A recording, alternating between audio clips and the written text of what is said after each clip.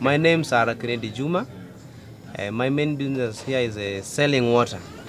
They come with their jerry cans, 20 liters, then they pay 2 shillings per jerry can.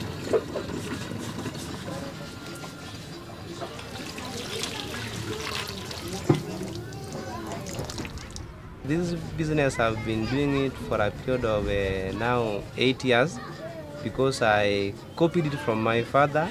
It has managed to maintain my family. The water that we have around here, we normally get it from the main supply line which is passing along the Thika Road. It's about 2 kilometers away.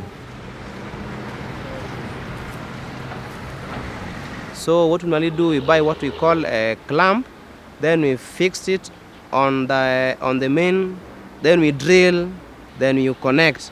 After connecting, you get some people to dig for you the hole up to where we were.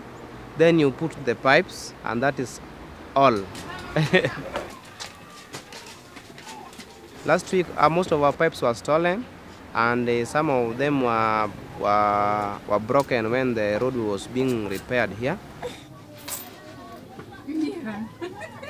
Or when there's shortage of water, we normally hike the price from 2 shillings maybe to 10 shillings per 20 jerry can.